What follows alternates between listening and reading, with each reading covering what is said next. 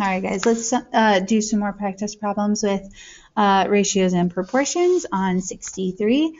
So when it comes to solving proportions, there's really 4 different ways you can go about doing it. I said that cross products is like the most straightforward, and I really do believe that.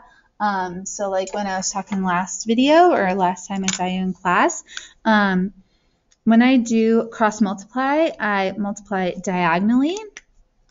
And so when I do that here, x times 12 is 12x. And then when I diagonally multiply here, we get 3 times 10. That's easy, so 30.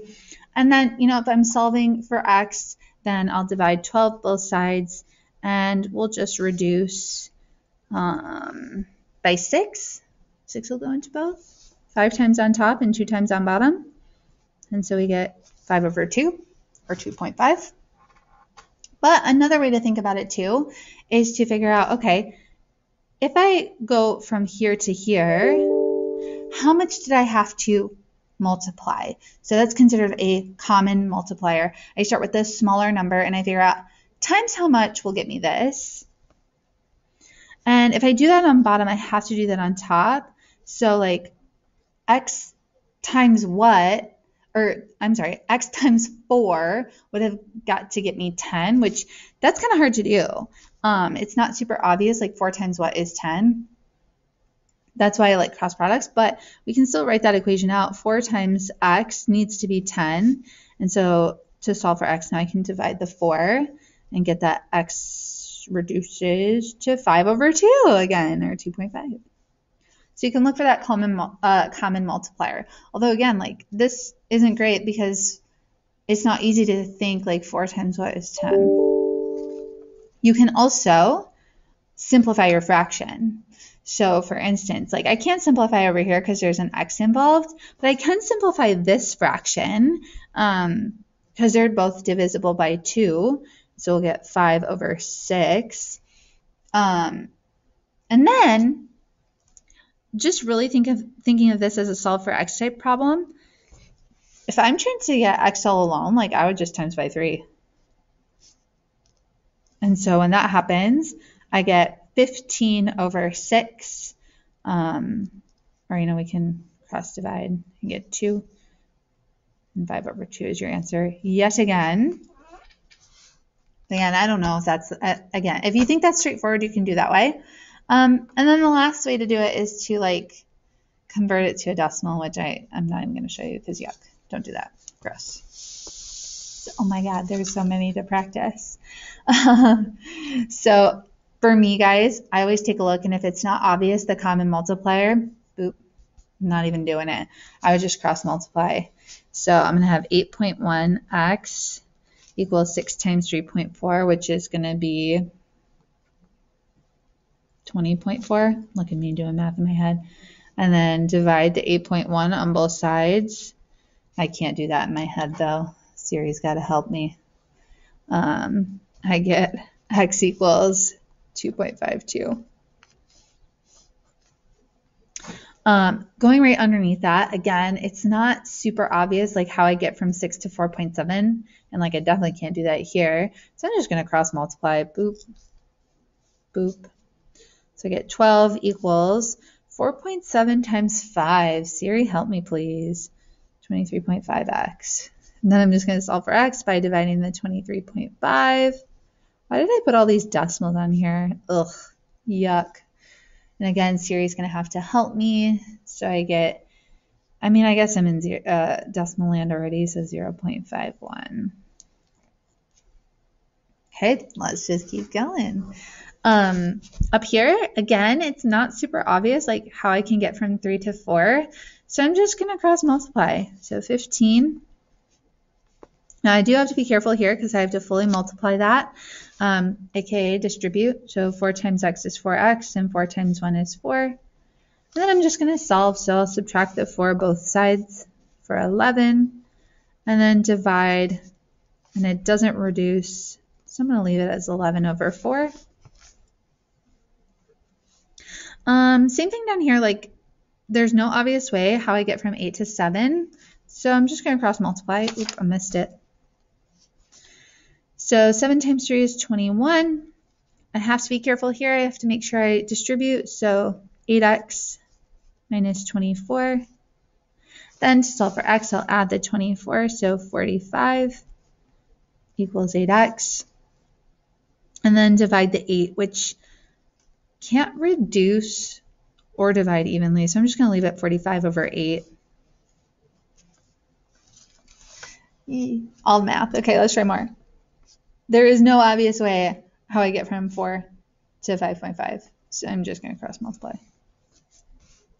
So I have to distribute because I'm multiplying the 5.5 by 2 numbers. So 5.5x plus 5.5 times 2 is going to be 11. And then when I multiply this way, we'll have to distribute again. So 4x plus 12. Then I'm going to move my x over here since the 4 is smaller. And I will move the 11 away from it. So we'll have 1 equals 1.5x. And then divide the 1.5, which, I know the decimal equivalent, or the fractional equivalent, but since we're in decimal land, we'll just say that that's 0.6 repeating, or 0.67, I suppose. Alrighty, on to the next. There is no obvious way how I got from 5 to 2. I guess no, I don't know. I'm going to cross multiply. See, if it's not obvious, I'm just like cross multiply. Why even mess with it? Got to distribute though, because we're multiplying it to 2 numbers. And so then we'll subtract the 2x both sides. And because x will be here, I'll subtract the 5 away from it.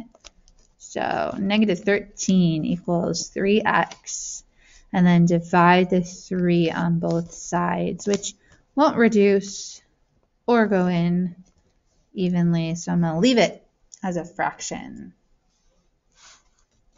And then last but not least, no obvious way as to how to get from negative 8 to 5. So I'm just going to cross multiply.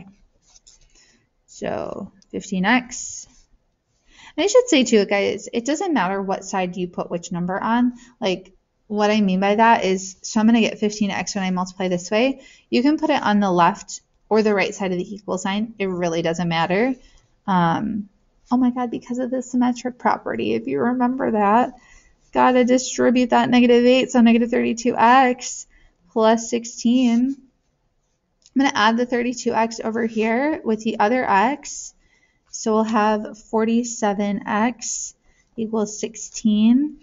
And then divide by 47, which 47 is so odd. So I'm not going to divide or reduce. Just leave that fraction. Now, here's something interesting. It is kind of obvious to me how I went from here to here. I just multiplied by a negative 1. So I could do that on the bottom, but sometimes I always I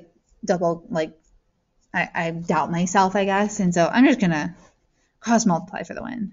So distribute 4x plus 6 equals negative 8x.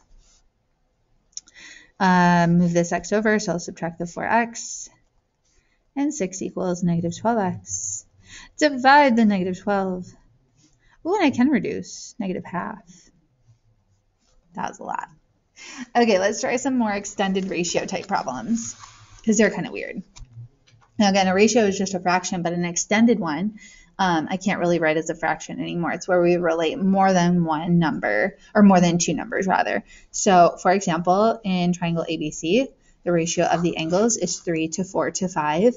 Find the measure of each. So a lot like the last one that we did, but like I said before, I don't know, we can put the 3 there, the 4 there, the 5 there, it doesn't really matter.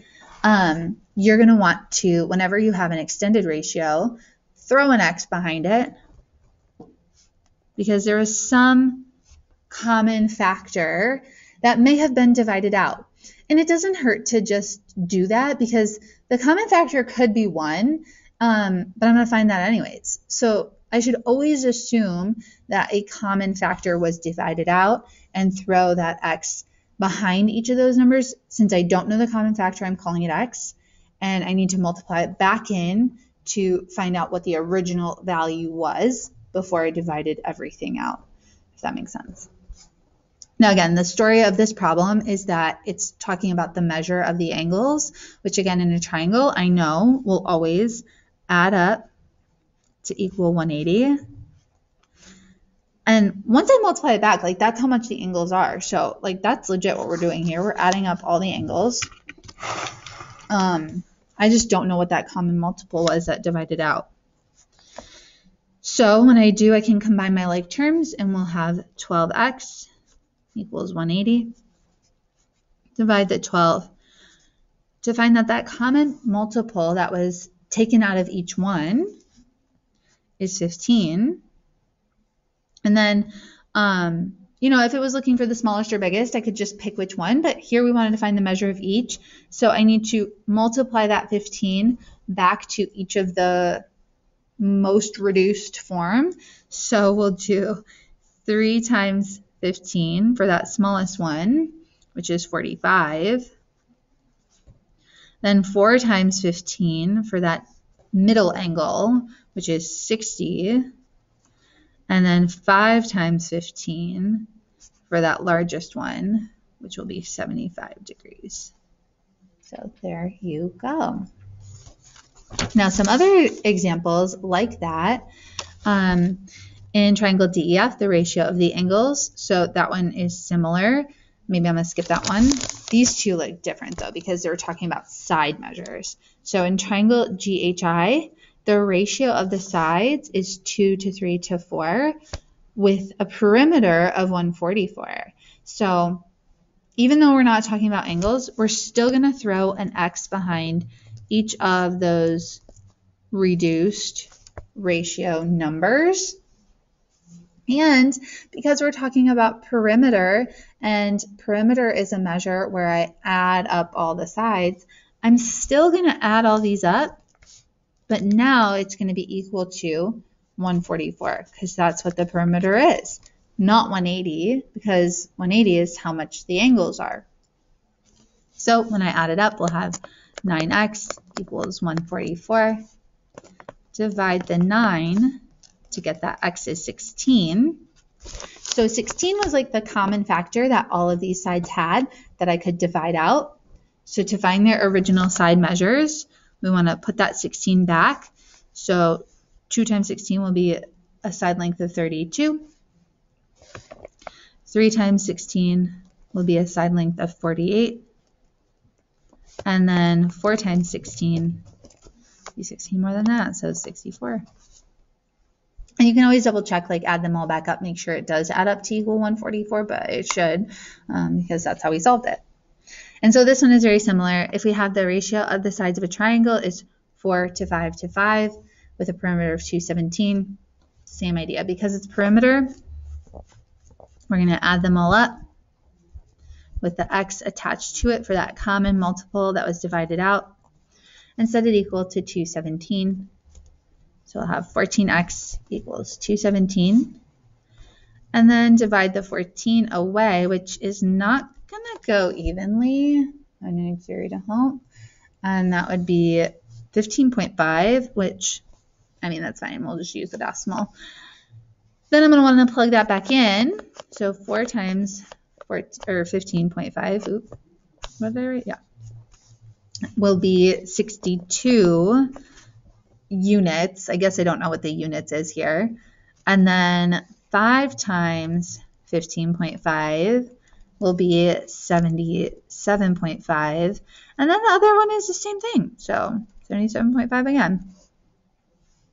There you go.